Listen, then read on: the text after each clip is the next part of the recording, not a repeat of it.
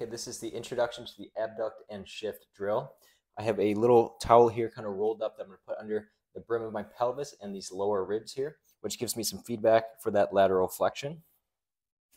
So I place that there. In this case, I'm laying on my left side. You can do this drill on one side or the other. I'm going to use a foam block to help prop my head up and keep me into about neutral to maybe even a slightly flexed towards the ceiling. Depending on which side we're on, we want a little bit at least neutral, maybe flex towards the ceiling.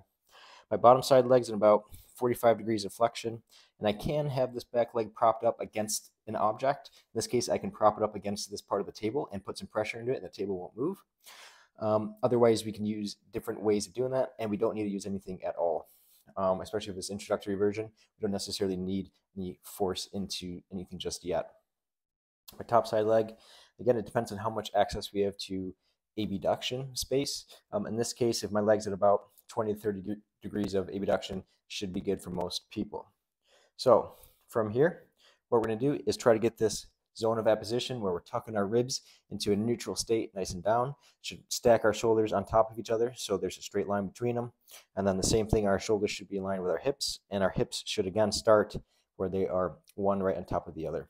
So from this position here, I'm not extended in the low back, anything like that. Everything's a nice straight line. I'm tucked through here. I do my breathing where I exhale, tuck those ribs down. When I exhale every last bit of air, I feel those side obliques working. And then same thing, I breathe in through my nose while maintaining that good tension that I built up with the exhale. From here, what we're going to do is we're going to actively push this top leg away from us. So think about this foot pushing towards the wall. Give it like a 3 or 4 out of 10 effort. What that does is should turn on our glute and our glute med a little bit here. From here, we're going to rotate our hips on top of the ground here. So I'm actively pushing away as I rotate my pelvis down towards this side. From here, we should really start to feel that glute working to do that action. And we can upgrade this a little bit when we're just hanging out in this position and breathing, is we should feel ourselves kind of pushing into this roll on the ground, just using those obliques. And then the last thing we might do is try to raise this knee towards the ceiling.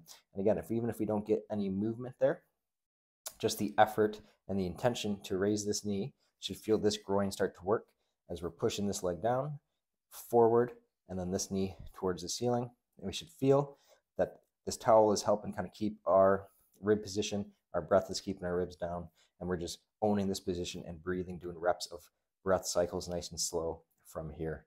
Get this in through the nose, out through the mouth like you're trying to fog a mirror.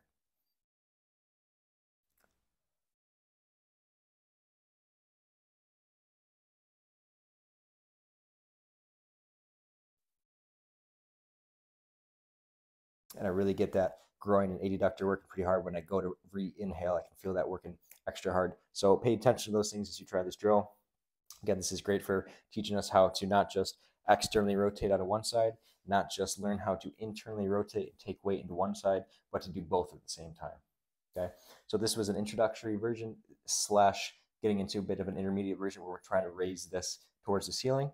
And again, we can add something that we can place to put a little bit of preload down into that wall as we do this with this bottom side leg before we start operating. But we want to make sure we feel full foot contact into whatever it is that we're pushing into as we do that. So kind of the introductory version and a little bit of an intermediate version as we bring this knee into play here a little bit. Go ahead, give it a shot.